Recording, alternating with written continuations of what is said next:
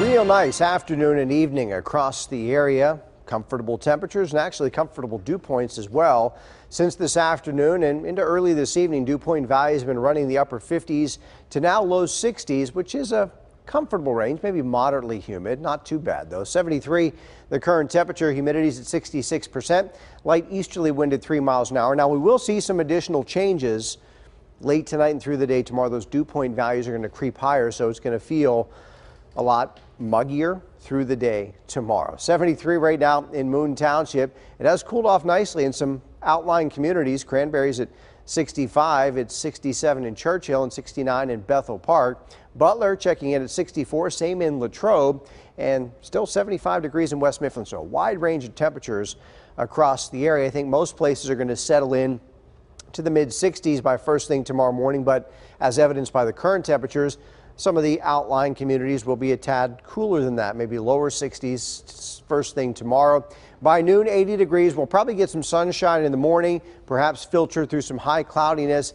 Then in the afternoon, skies become mostly cloudy, and I do think we'll see some scattered showers developing 4 o'clock and then through the remainder of the afternoon and into tomorrow evening. Not going to be a total washout, but we'll have showers crossing the area, as I mentioned, in a scattered fashion. We'll start our clock 7 o'clock tomorrow morning. Some sunshine again.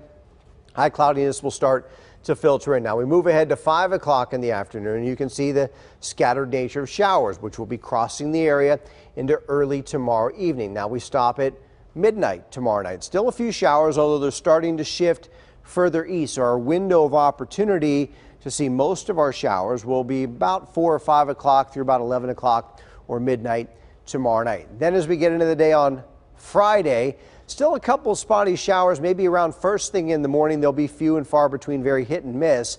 In the afternoon, after a front passes through the area, you can see skies will begin to clear out and sunshine will begin to re-emerge as we start to change out our air mass for something a little cooler, more comfortable, and more stable heading into the weekend. So high pressure is now in the process of moving away.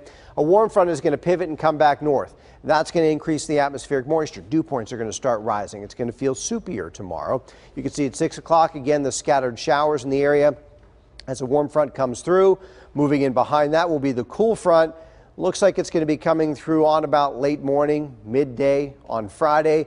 Once that swings through, things will settle down over the course of the afternoon and stay that way right through the weekend. Quickly looking ahead to next week, of course, the solar eclipse is on Monday. In Pittsburgh, it will start at about 1:10 in the afternoon, reaching its maximum eclipse coverage at 2:35, and that should be about 81% of the sun being obscured as the moon passes over its path. Forecast tonight, fair skies and 67. Tomorrow, the high temperature 83, warm and humid. A few scattered showers in the afternoon. The extended forecast, Friday 81, mainly morning showers. 79 Saturday.